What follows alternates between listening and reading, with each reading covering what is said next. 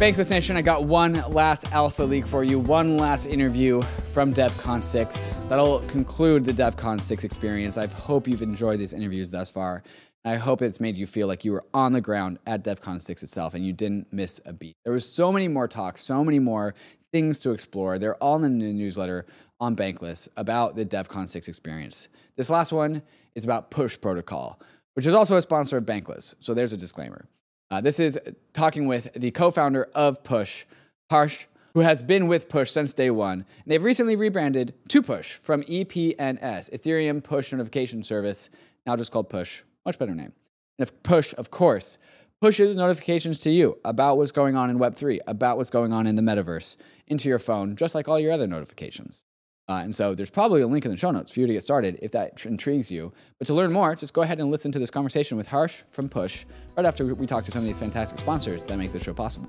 TrueFi is leading DeFi into the future of on-chain, uncollateralized loans, opening up DeFi to the $8 trillion global credit market. Whether you want higher yields on your lending, or you're a fund manager who just wants access to global liquidity and the cost savings of DeFi, TrueFi is here for you. But if you're going to use TrueFi, use it through the Brave browser, the user-first browser for the Web3 age. The Brave browser keeps your digital footprint small, keeping you in the driver's seat while also being a powerful battle station for Web3, letting you access your crypto through its native wallet, view your NFTs, and keep up to date with your Web3 communities. Another thing you can use through Brave is, of course, Arbitrum. And you all, of course, have heard about Arbitrum, but the Arbitrum ecosystem is really heating up. With a recent launch of Arbitrum Nova, Arbitrum has entered the world of multi-chain layer 2s. And with a recent acquisition of Prismatic Labs, Arbitrum firepower is bigger than ever. Arbitrum Nitro shipped last month and has made Arbitrum faster and cheaper than ever before. So make sure that you can experience what Arbitrum has to offer before it's too late. But maybe you're a developer who hates the constraints of the EVM. So check out the Fuel VM from the Fuel Network, which has opened up the world of parallel transaction execution, breaking Fuel Network free from EVM baggage. With Fuel, you can leverage the Rust tooling ecosystem to build stronger apps, all while keeping Ethereum level security. Also pushing the frontier of Web3 development is the Sequence wallet from Horizon. Sequence is the all-in-one developer platform you need to build Web3 games and applications. For users, Sequence is a smart wallet, and perhaps the most intuitive wallet in all of Web3. But for developers, it's a plug-and-play platform for all Web3 apps and games. Check out Sequence,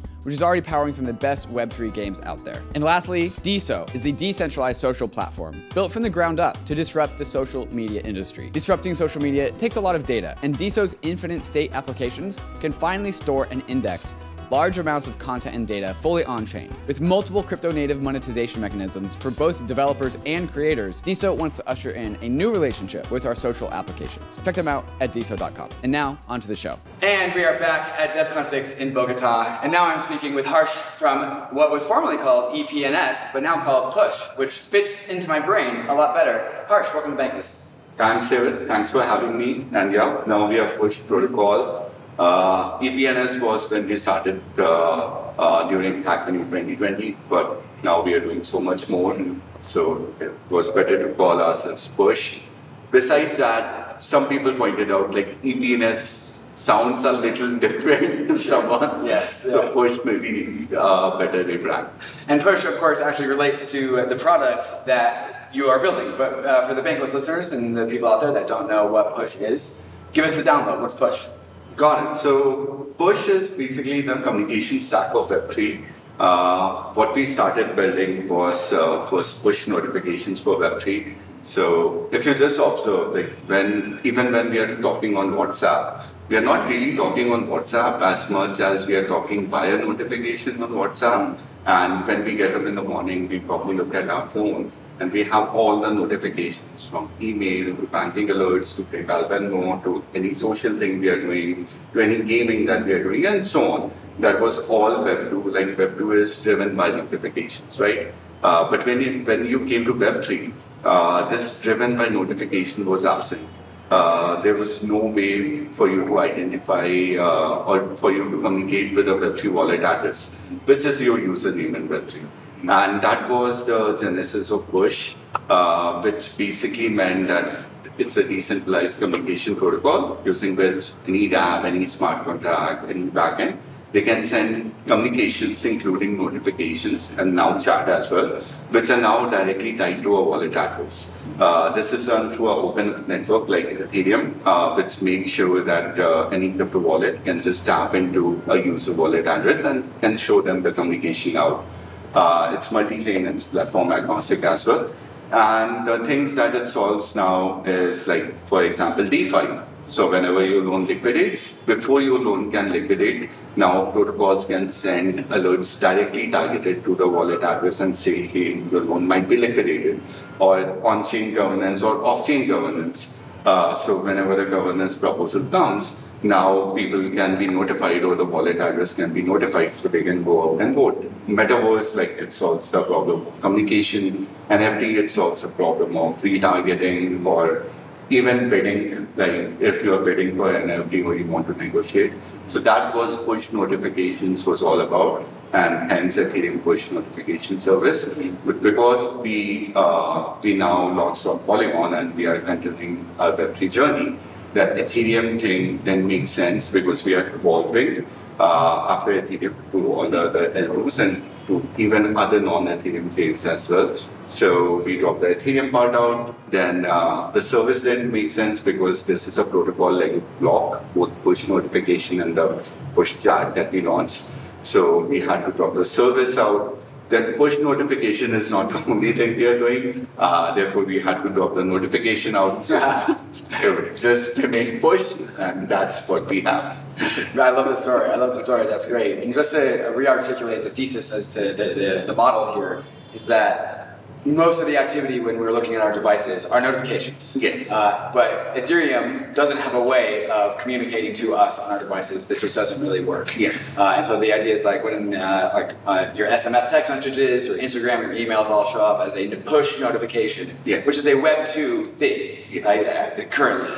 And the idea here is that if we want all of these events on Ethereum, all a transaction is an event anyways, all these events on Ethereum to look and behave the way that we're already used to our notifications looking and behaving, we need them to show up next to our SMS text messages or our Instagram messages or whatever. Exactly. So that's the idea. Like for us to get to 1 billion developers, the seamlessness of Web2 or the UX of Web2 needs to be put in Web3.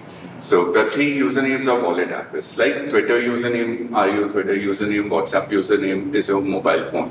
And they had notifications because, they had that intra built in. But for Web3 usernames, which are wallet address, this intra was not built in.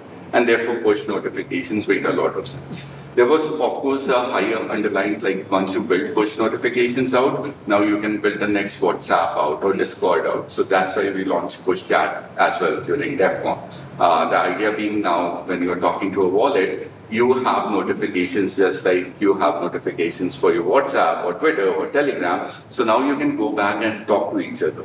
So that's how we are trying to bridge the gap of UX for Web2 and Web3. Because what we feel is like communication is the sole way by which you can get adoption going. Of course, we are not only on Ethereum, like we launched on Polygon as well, and we are going to launch on several other L2s as well.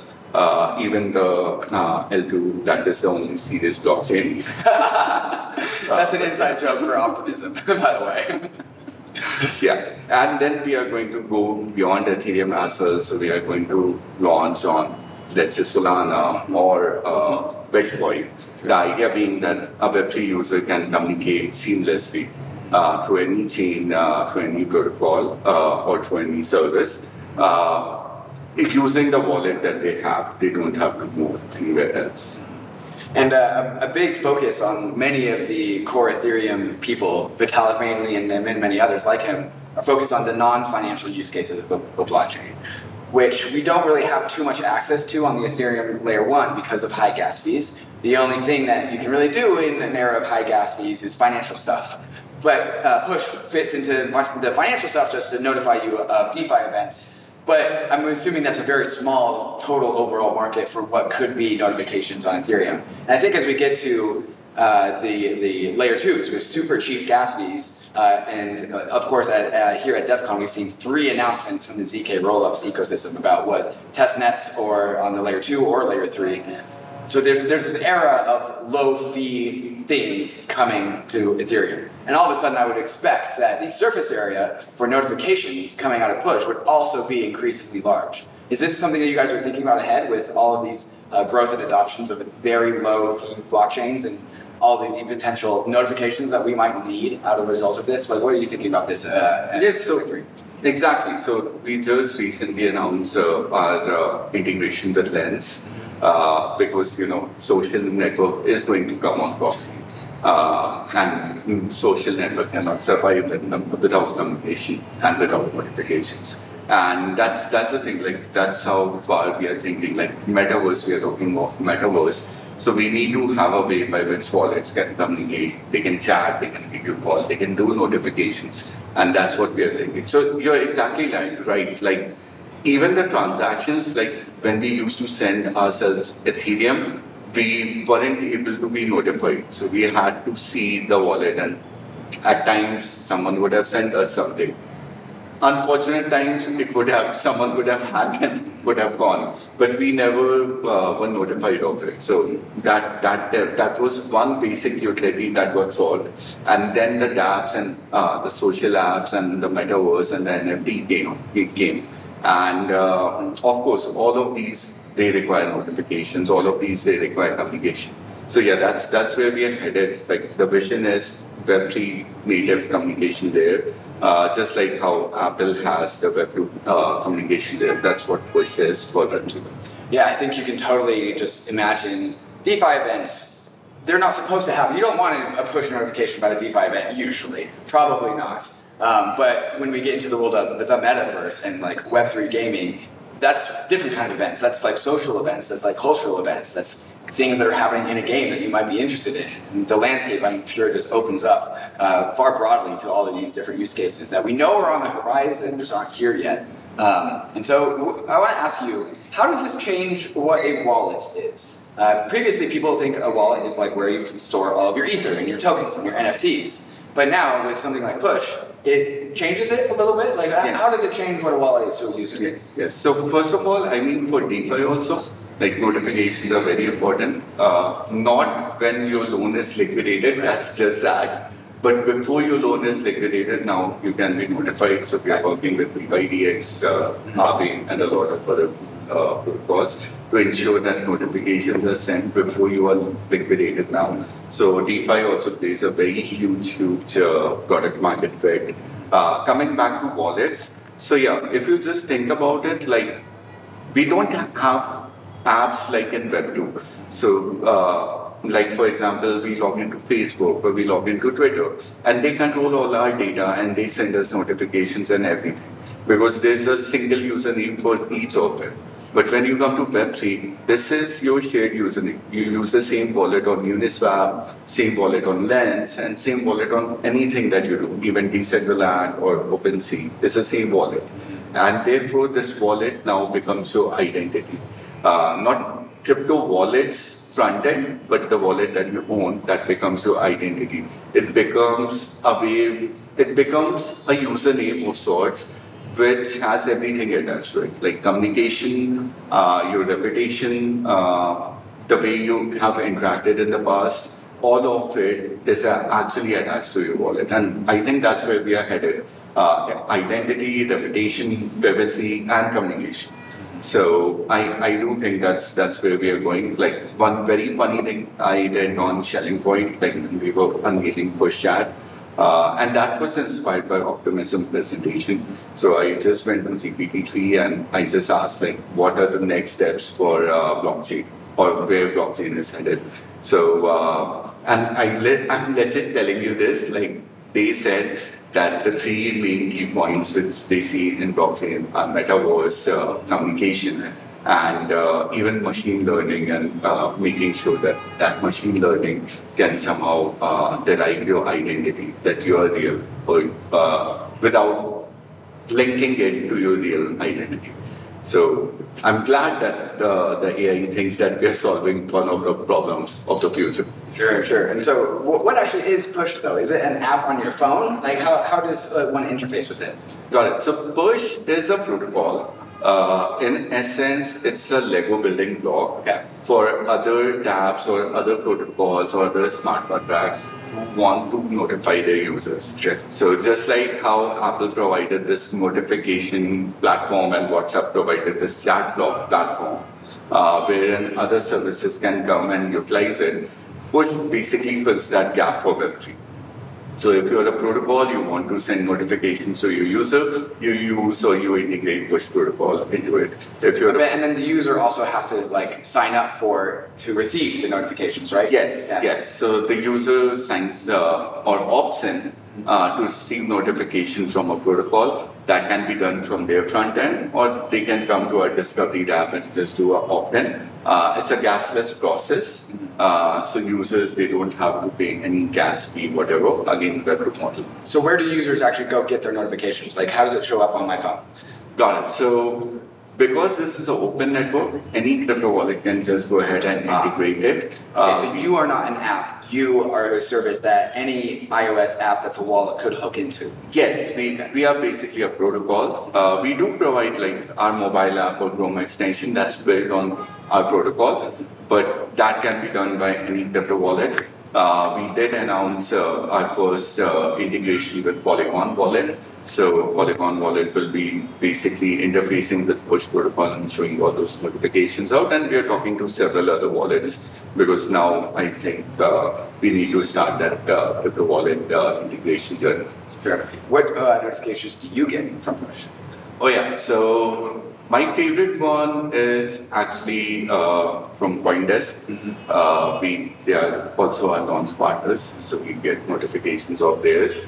Then ENS, like I don't want to lose my ENS domain. So now whenever the domain expires, there's a notification which helps me a lot. It actually helped me because my ENS was expired. Then yeah, after ENS, I do use something called gas tracker, but I think now the utility is going down for that channel because gases are kind of now optimized or not that high. So yeah, those three are my go-to channels. I usually just opt onto all the channels that are getting made. Uniswap is also one of my favorite one because I do have a LP pool. So whenever the fee falls out of range, I'm getting notified. So that's also cool as well. Right. And just to unpack that a little bit, Uniswap V3, you can have concentrated liquidity, and Push can tell you when the price of the Uniswap pool has gone in or out of that liquidity pool to tell you you're making money or you're not making money. Yes. Actually, Uniswap tells because the app defines what notification they want to send. But yeah, that's it. And so this is like a developer platform, so anyone can come and customize their own kind of push notifications, right? They can just build a notification service. Yes, right? Yes, they can do it either directly from their smart contract or from backend. Like what we are is a communication middleware, so we just enable whatever they want to send to wallets. We just validate and enable it to go forward.